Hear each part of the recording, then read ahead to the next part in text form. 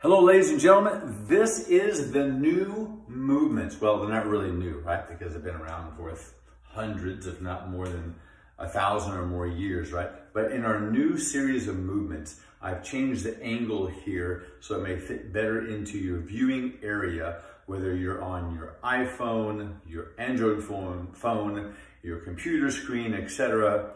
Or maybe you check it out on my YouTube channel. That's where it's going to be also. So here are the beginning movements of our new practice that eventually will fold into creating the 24. So come on into the Rose Studio. Remember, a rose is where you give a rose to someone you care, love, think, or want to be with. And so I care, think, enjoy, and want to be with all of you right here in the studio. So we always start in our Wu Qi position, yes? Just take this moment to breathe and let's open the door. You pick the foot, traditionally, left side. We always open the door. And then here we're going to gather our hands to our hearts. And this is where we continue. Now, my thought or intention for you is that we practice needle to the bottom of the ocean, stepping in with either foot, better yet, practice with both feet, right, of what together is for you in your hinge ability. Remember, our heels and toes do come together unless they are just not allowed to based on what's happening in this area. Yes? Yes, or excellent. So now next, your palms come together. Yes, they come to here. We close those fingers, but we don't let our fingers grip, just let them relax. We become the needle at the bottom of the ocean. So a side angle, right? We go here, elbows are sunken into the body, not flared out. And then we go to the bottom of our ocean, right? So we point forward, we come down, we take our bow, pinch your knees together because they want to open up. And then as you come down, sit your bottom back, sink your weight to the center of your foot, depending on what your hingeability is how far you come down. One hand opens, rests on top of the other. We float back up with the intention of thinking that this is the air bubble that came from the eye of the needle. And then we come back up, hands fold again. So let's go ahead and put those first movements together. We open the door. Gather our hands to our heart. Pick another foot to bring in. Keep our knees together. Taking our bow, needle to the bottom of the ocean, hands rest on top of each other, we come up, and now we're gonna open the big fan. So from here, shift all of your weight, we're gonna go here to the beach side, all of your weight to here. Your left toe opens. So go ahead and look down if you will. You should have like an angle this way, yes? And so then we take our step out. And as you take your step out, the tailbone tucks to sink the energy down. And then there's our step. Based on the strength of this leg is how far out you can go, but both knees still have our bend. Our spine is still lifted up. Our tailbone is tucked, always a bend to each knee. Here are our hands. We bring our toe down, our knee bends, and both hands open up. Now, if you notice here, right, palms are facing away. So I changed my angle so you can see from the back side here. And that the palms are facing away. We feel our shoulder blades pull together behind. And then we rock back. That's our breath in. And then sending out. We're watching the hand, right? We're going to watch the hand of the leg that stepped out. So I'm going to get a little bit out of camera to be more in camera. And then we open. Okay? Try bringing just right across the shoulders here. Now, check your elbows. Please look at your elbows. Make sure they are both bent. And your wrists are slightly extended, but not pulled all the way back, right? So your fingers aren't pushing. They're more like the letter W. Right? Now, from here, we would practice on both sides, right? So we're going to draw in. I'm going to come back into camera. Ideally, you always step in, right? So don't go out and then step forward, unless there's just some mechanical reason the body has to do that, right?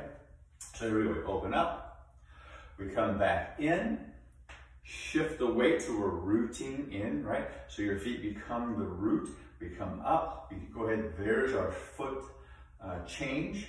L stance, we come out to the side, up to the height of your collarbone, to your wrist, the height of your collarbone, and then we take our step.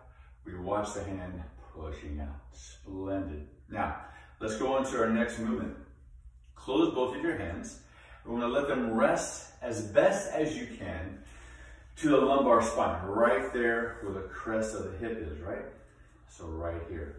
Now, it's only doing this because I want you to feel your shoulder blades pull together and your chest and shoulders release. We're only going to use one side at a time, but feel this stretch through the chest and shoulders right here. Now let both of your arms come down.